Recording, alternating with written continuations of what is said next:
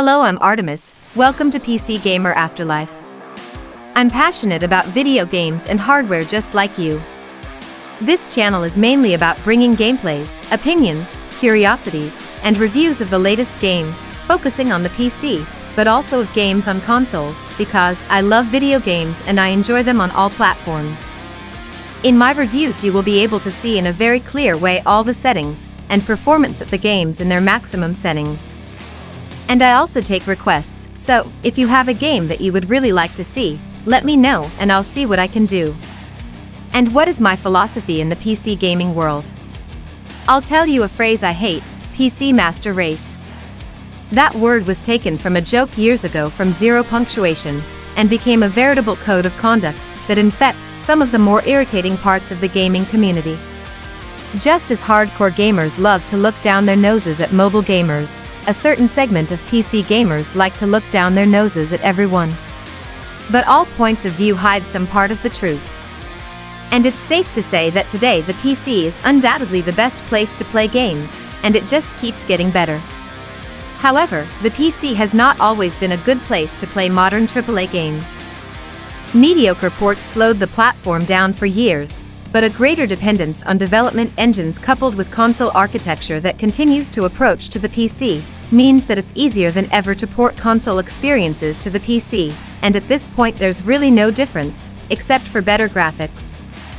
The main downside of the PC is the upfront cost. A system on par with an Xbox Series X or PlayStation 5 will almost certainly cost a lot more.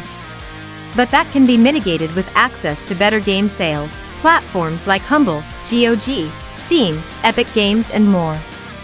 If you can do that calculation in your head, I recommend you jump in with both feet. The PC is certainly a very good place to be. And don't get me wrong, PC gaming is not necessarily better than consoles. Well, they are different platforms. Many people want to sit on the couch and play a game after a long day at work instead of worrying about driver updates or Windows updates.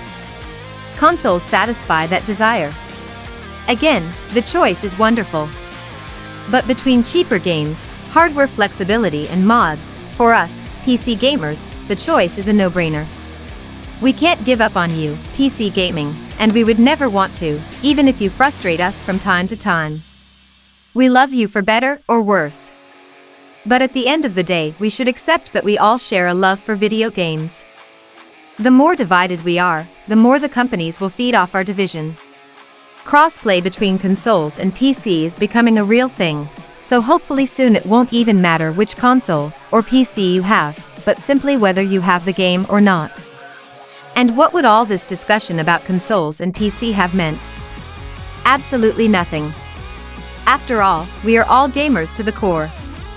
Don't let a shiny box take you away from your potential friends and community. Yes, we need all the brands in the gaming world to keep innovating and competing with each other, but we as gamers need to stand together.